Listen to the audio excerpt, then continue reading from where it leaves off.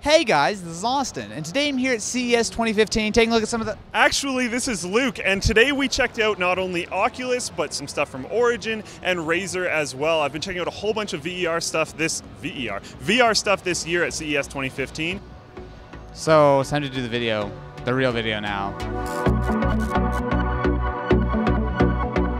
CES is always filled with TVs, but this year saw cool screens of all types. At the Sharp booth, they had freeform displays that can be made into almost any shape. Right now, they're mostly used for things like gauges in cars, but since there's basically no bezel, these can be used in all kinds of gadgets. They also showed off a wraparound 60-inch LCD display for putting screens on pillars that might not be all that practical, but it's still cool tech nonetheless. There was also a massive 120-inch 4K TV concept that would probably be ludicrously expensive, and then the holy grail of TVs, an 85-inch 8K panel.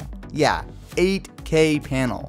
Considering there are only a handful of 8K video cameras in the world right now, this won't be coming out anytime soon, but on such a huge TV, there is a slight but noticeable difference in quality compared to 4K resolutions. It's not night and day, but the amount of detail you get on a 33 megapixel screen is crazy.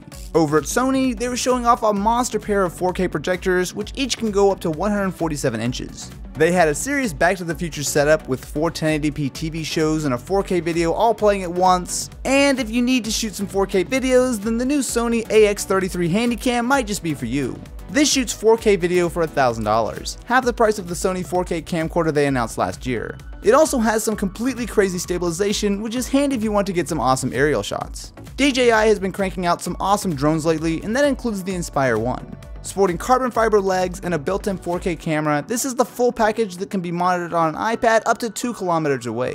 Of course, this being CES, there were also a few phones announced, and the biggest was the LG G Flex 2. This improved on a lot of my problems with the original, including a smaller, high-resolution screen and the new Snapdragon 810. With it being the G Flex after all, my buddy Lou from Unbox Therapy put it to the bend test right in the middle of the LG booth and made an awesome video while he was at it. It might seem minor, but one of the biggest things at CES is USB Type-C. This is about the same size as micro USB, but it supports up to 100 watts of power, USB 3.1 speeds, along with DisplayPort for video all with one cable. It's reversible like lightning, so you can plug it in either way, meaning that this single cable could charge your laptop, connect all your accessories, and run a display.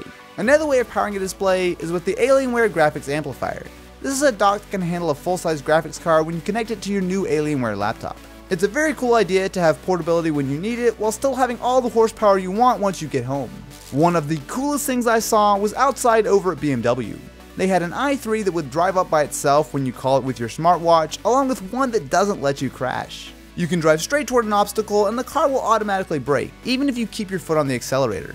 There was also a Tesla Model X in the Panasonic booth, and this was straight up awesome. The Model X is a fully electric crossover that should be joining the Model S later this year, and not only does it look better in person than I expected, but it also has some awesome gull-wing rear doors and a sweet interior. So what's your favorite thing you saw at CES 2015? Definitely be sure to let me know in the comments below, and I will catch you guys in the next one. Hopefully.